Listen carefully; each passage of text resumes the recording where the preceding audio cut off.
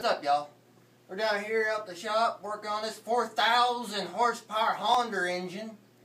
This thing's so beastly, I'll tell you what. Look at this. It even comes with an access hole here so you can change your oil. It even spits its pistons out for you. Easy to change. This 4,000 horsepower Honda engine is so badass. Even this bearing's got racing stripes on her. Let's get this crank out, because we got to change the crank and whatnot. Here's the crank. Let me grab my special Honda tool. There we go. Look at this. This engine even comes with kibbles and bits, in case you feel hungry. Get this crank out. Look at that. I want perfectly good crank. God damn, this motherfucker's heavy for this horsepower, yo. You gotta be careful, this VTEC might kick in. Where's my rag at? Gotta get this Honda off or it burns my skin.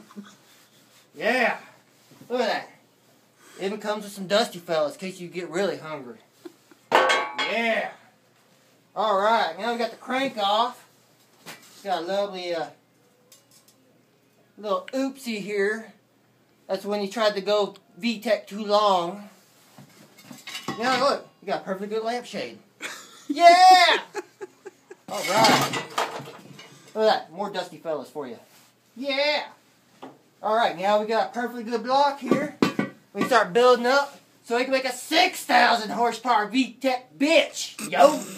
Yeah! Alright. Or you could just turn it to a coffee table, either one. But I think we need to go 6,000 horsepower.